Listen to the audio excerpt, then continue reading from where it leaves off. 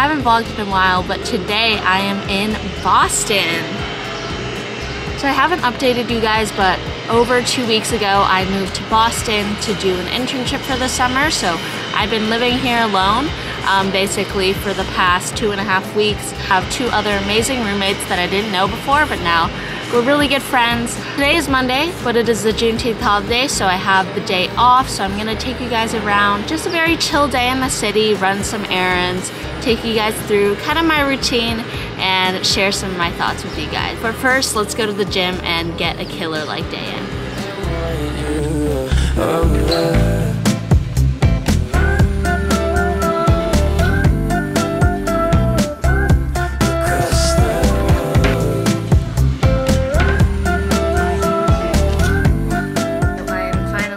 From the gym, I took my sweet time. It is now like already 11 o'clock. Usually by this time on Monday mornings, I should have been working for 2 hours already, and I'm probably thinking about lunch, but today instead I went to get an acai bowl from Playables. Hands down the best acai place I've ever had in Boston. I got the Pura Vida bowl. Guys, look at it. Yesterday was kind of cold, but today it's finally nice out, so I'm in the mood for a little acai bowl. I was here last summer with my sister, if anyone remembers. Let's see if it's as good as I remember. Playables. You guys put like crack in your food or something.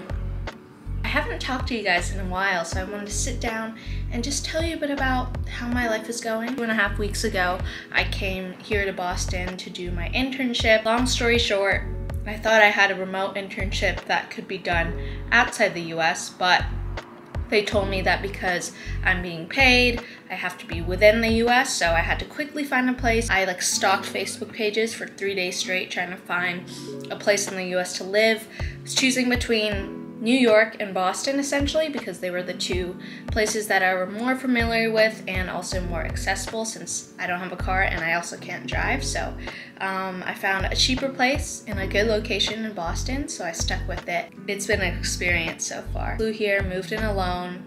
Pretty different from college because you're not surrounded by people your age who are also looking for friends. It's kind of just on my own, especially with remote work.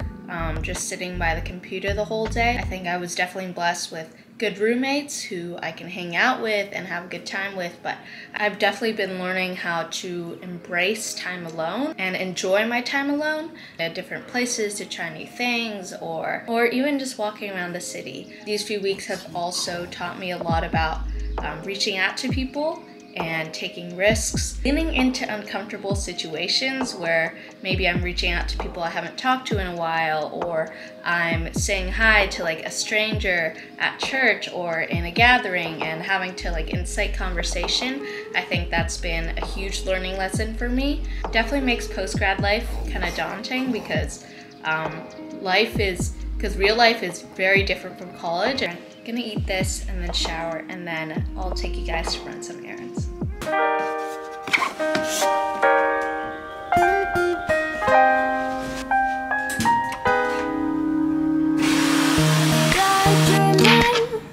Got me thinking that this can all be true. Speculating, a long time waiting to hit right from you. Conversations in my head got me confused.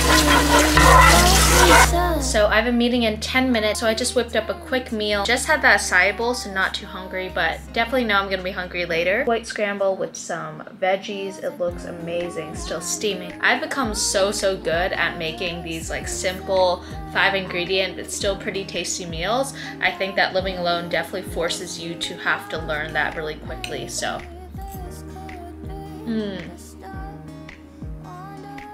Hey guys, so it's currently 3:15 p.m. Just got off a call for a new internship I'm starting. It's just a little project for the startup that I'm really excited about. But right now I'm headed to Trader Joe's to get some groceries. So I've started to buy groceries for myself. I've looked around for the cheapest store that also has good food, and hands down the best one is Trader Joe's. First of all, everything is extremely cheap. especially compared to Whole Foods, which is down the road.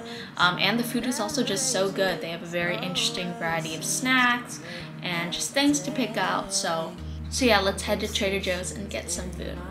That got me conflicted with what you said.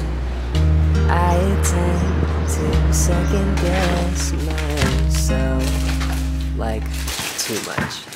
'Cause I think that I've been falling ever since that day out in the park. 10 p.m. and I finally am back in my room to had the best meal ever. We got some vegan ramen from this place called Red White Ramen on Newbury Street. It was surprisingly so good. Met up with a high school friend that I haven't seen in 3 years. She was on my cross country team, so it was so great to be able to catch up and just see each other again. I'm eating this chocolate cookie dough Bear Bells protein bar because I need some extra protein for today and I was craving something chocolatey. I'm just reminded daily of how small the world is. I feel like I've bumped into so many people that I haven't seen in a long time, or just bumped into people that have connections with people from back home. So it's just such a cool experience to be in a city like this where you can see people like that. I have a call scheduled at 9 p.m. so gonna just chill for the rest of the day. Very mellow and chill day so far. But yeah, it was much needed rest and a little bit of what I've been doing in Boston.